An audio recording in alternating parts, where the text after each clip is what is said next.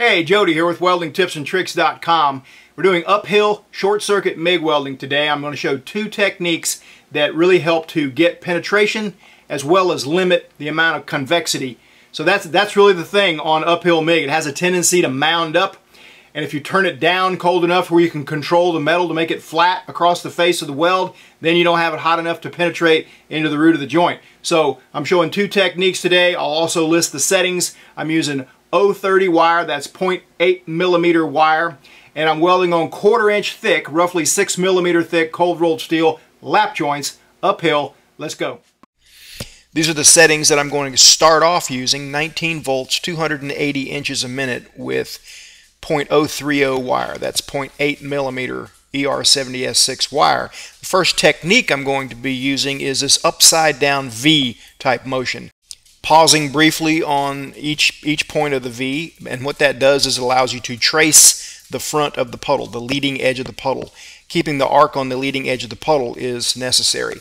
Now you're not only going back and forth, but you're actually moving the arc inward as you go in the V of the groove. So it looks something like this. You really can't tell that I'm going inward, but now maybe you can.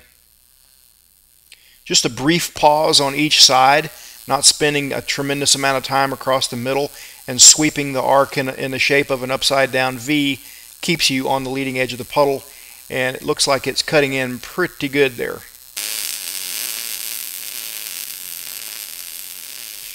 I'm trying to just kind of go at a rate of about once per second, give or take, and of course that is up to the individual.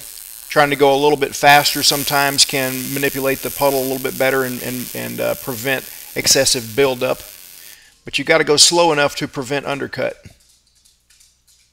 Next technique we're going to use is this series of triangles here, going in one direction only. So it's almost like a series of loops, but it's a triangle because you're taking the arc in the shape of that V and then just sweeping straight across the puddle in a continuous fashion. Let's take a look at that real quickly. Again, this is to keep your arc tracing the front of the puddle. Straight across, and then in the shape of a V, making a series of small triangles. Trying to keep your stick out distance short. The stick out distance is the distance from the arc to the contact tip, and you want to keep that to probably less than ½ inch. It's always going to be a little more than you think it is. That's why I recommend shooting for 3/8 to a ½ inch stick out, and it'll be a little bit more than that. Also shoot for a 90-degree gun angle. The gun angle is always going to be a little bit more than you think it is because you have a tendency to lean it back to see the puddle. Alright, these are done. They don't look tremendously different. Some subtle differences. Let's go ahead and slice it down the middle and do our polishing and etching and all that stuff and see how much penetration we got, and also check and see if the convexity is anywhere close to being acceptable. Made sure to label them on each side, and now labeled them again so I know what I'm dealing with here. Starting off with 100 grit, then going on to a brown Scotch-Brite pad, then a red Scotch-Brite pad. Provides a smooth enough surface for the etchant to work. Now I'm using a passivating solution for stainless steels here. Works really good for etching carbon steel and revealing the weld nuggets. And these are not too bad and not too much difference between the two techniques, but there is a very tiny little dot of lack of fusion in the root of that one. If you have to play the light on these things, otherwise you can make a mistake. Like this big area out on the outside is the heat affected zone, whereas this smaller area here, that's the actual fusion line. Volts, 280 inches a minute, we're just like barely hot enough to penetrate into that root. In this case, just barely missed it. On the other side, did just a little bit better. Both of these welds have a good bit of convexity, but we'll measure that in a little while. So you can see that side also got just a faint dot. I'm not really sure if that is lack of fusion or just, you know, there's going to be a line there because that's where two pieces meet. So if there was a little bit of a gap in the fit or anything, you could mistake that for lack of fusion in there. But this is pretty typical of short circuit transfer. You don't have that deep finger penetration in the root that you would have on spray.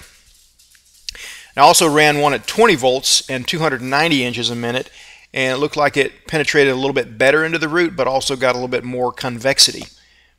And that is kind of like the balance that you're trying to achieve welding uphill. Have it hot enough to get penetration into the root, but not so hot that you can't control the molten metal and keep it from sagging and building up too much. Now you also have to be careful in determining where the root of the joint is, because I melted the corner off in this case, so drawing some little lines like this using the software kind of helps tell where the root is, and then that's the amount of convexity right there. Convexity is easily measured on a cross section like this. It's a little bit more difficult on an actual part when you have to use fillet weld gauges and things like that, and difficult to measure. But right now, just kind of using a straight edge and a set of calipers, pretty easy to measure, and this measures 134 thousandths or 3.4 millimeters roughly, and that's excessive. 1/8 of an inch or 3.2 millimeters was the limit going by AWS D1.1 structural welding code. Now I'll go back to the slightly colder setting here of 19 volts and 280 inches a minute and measuring the convexity there. You can see it's much less than 1/8 of an inch, 0.077, which is less than 2 millimeters, which would be acceptable, even though it looks like quite a lot of convexity. So quick summary here for uphill MIG welding lap joints. Keep your stick out short, and that applies for any kind of short circuit MIG welding. Use a technique that keeps the arc on the leading edge of the puddle. You know, we trace the leading edge of the puddle with the two techniques used. Also use settings that provide enough penetration but still allow you to control the amount of convexity.